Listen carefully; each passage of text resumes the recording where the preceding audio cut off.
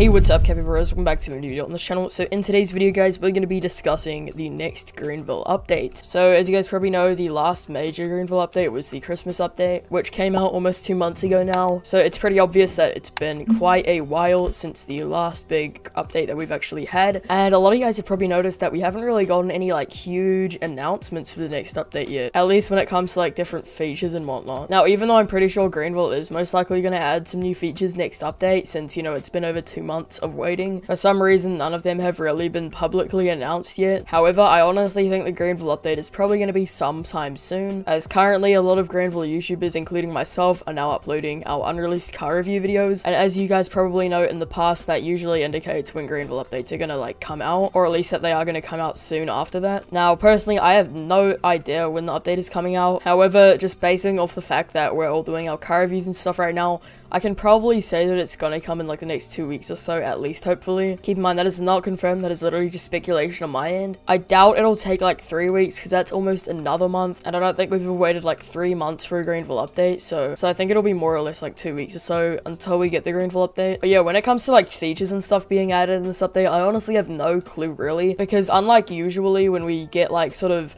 announcements in future updates that show new features and stuff being added to the game, for some reason this time around we haven't really gotten that, and I don't really know why, because usually when Greenville does that, it tends to build up a lot more hype for a new update. But this time around, since they haven't done any of that, it's kind of like sort of lowered the update hype by a lot. I mean, the only reason that I can think of on like why they haven't announced any new features publicly yet is most likely just because that they don't want to announce features like too soon, because then that usually causes like, for example, the GV server to go crazy and just harass the devs for like weeks on end. So there is a possibility that they're trying a different approach this time around by just keeping the features under wraps and stuff until the update is almost about to come out, because that way people aren't gonna like attack them and whatnot for no reason. But yeah, that's the only really like good reason that I can think of on why they haven't really announced any features. Apart from that, I don't really know. But yeah, so tell me what you guys think about all of this in the comments below. This definitely isn't the longest we've had to wait for an update. It is still pretty different compared to usual, since usually we get like announcements for different features coming and whatnot, where this time around we haven't. But yeah, anyways, thank you guys so much for watching this video. If you enjoyed it, make sure to leave a like and subscribe, and I'll see you guys in the next one.